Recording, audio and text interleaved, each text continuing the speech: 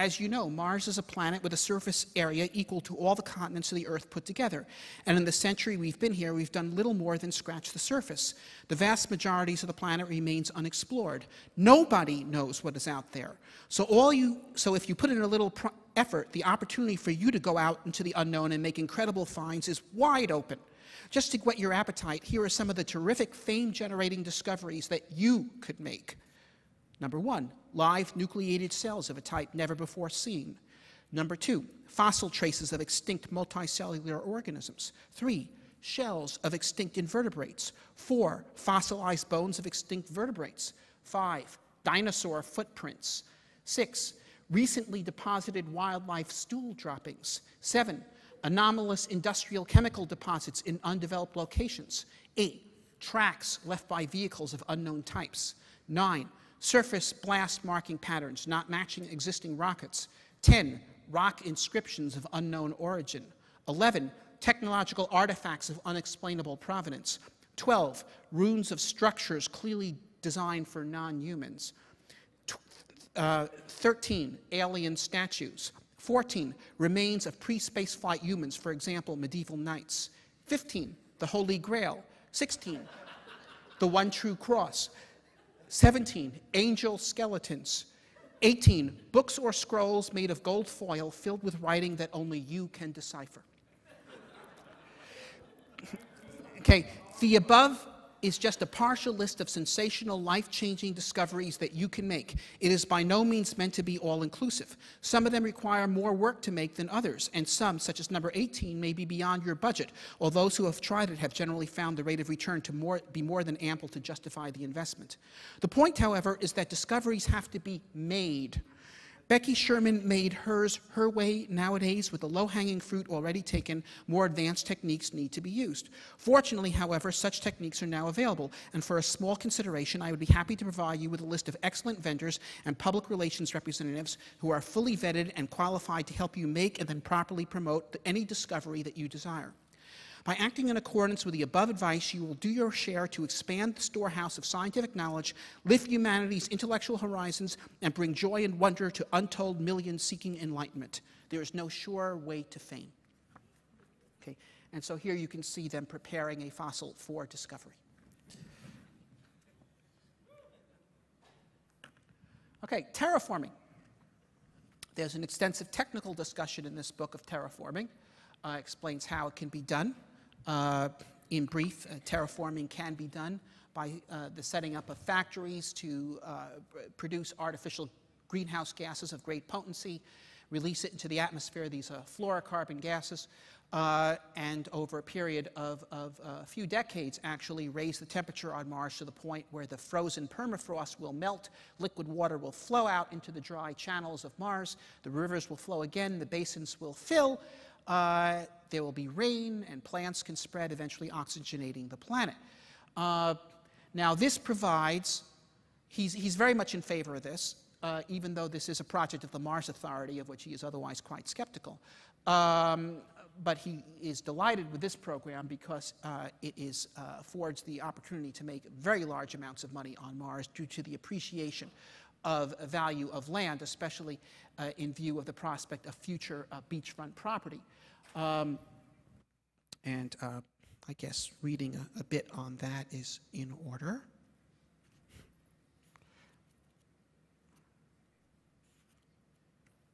Yeah.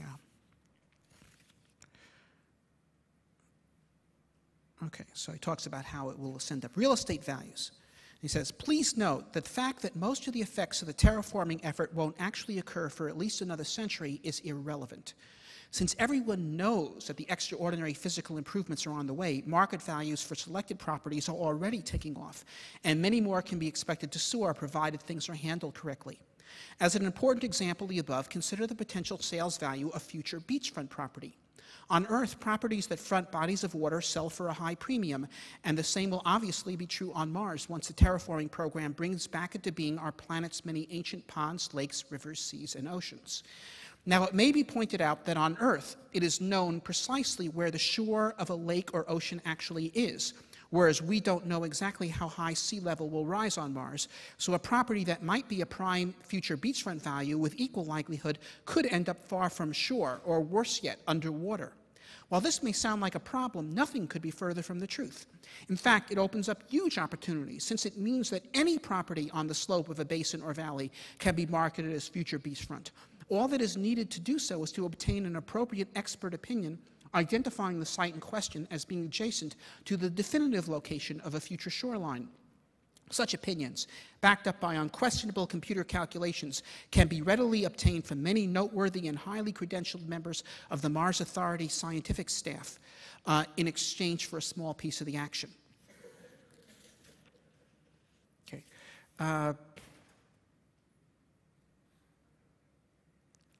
And once again, he says, in no time at all, you, your Mars Authority scientific advisor, and the rest of your company marketing staff could all be billionaires. Not only that, you will earn an immense amount of goodwill for yourself, the Mars Authority, and the Martian community in general, because the Earthside investors who buy your stock will no doubt make terrific profits themselves unloading the papers on others, and those on others still others. For at least a century, as the terraforming program advances and the prospect of actually producing something becomes ever more tangible, at least in theory. Remember, property titles are not for using, they're for buying and selling. Keep that fundamental truth in mind and you're certain to make out really well. And I think you get the idea. Representing, as it does, humanity's highest hopes and aspirations, the terraforming program is unmatched by any other project in mankind's history in terms of the promise it offers to the bottom line of those who choose to embrace its profound vision. Life to Mars and Mars to life. Yeah. So that's his point of view. And it's very much the point of view, if you want to know, that prevailed in the American West during the period of settlement here. Because what you have with an undeveloped planet is an incredible amount of undefined potential, which provides speculative value to all sorts of properties, be they mining claims, real estate, or whatever. Now, and so just as in the American West, various claims were sold on the basis of putative information about their mineral qualities or belief that this is where the railroad was going to come through. Many people lost a lot of money buying these claims. Many people made huge fortunes buying these claims. It's a gamble, but people are willing to gamble. And on the basis of such hope, people are motivated to take actions that themselves do increase the value of such claims, such as sending a railroad through claimed territory and so forth.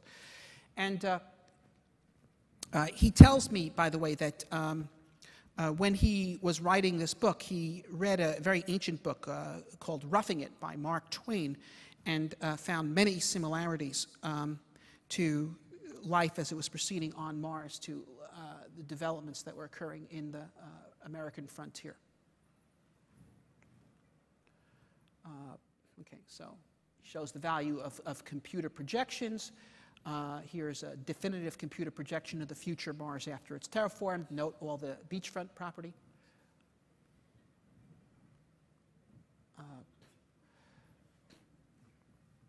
He discusses how on Mars families still exist, which is a big surprise to people coming from Earth, where the welfare state has made them unnecessary, and therefore an obsolete institution. He explains how you can meet your soulmate on Mars. He even provides quite a list of pickup lines to use. I don't know if you want me to read any. Hold still, I think the oxygen line on your suit is loose. Let me tighten it for you. Let's see. You look like the nurse who debriefed me when I had my debarkation medical inspection. No? Well, it's not too late. Cold today, isn't it? New in town? Need a hab for the night?